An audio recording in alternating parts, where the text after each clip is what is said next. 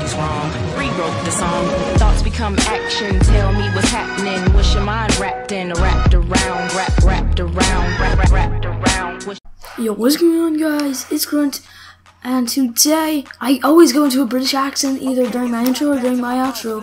Anyway, today I'm going to be talking to you through a Rubik's Cube. So I usually just like play around with the Rubik's Cube. I don't really try and solve them unless I'm just really bored, but I don't know very many algorithms to it. But today on the way home from school, I was just playing around in the car with a 2x2 Rubik's Cube, and somehow I ended up solving it. I don't even know how, because I don't know any algorithms at all. Now I'm sure most of you have solved a Rubik's Cube. This is not anything special, but this is an accomplishment, man.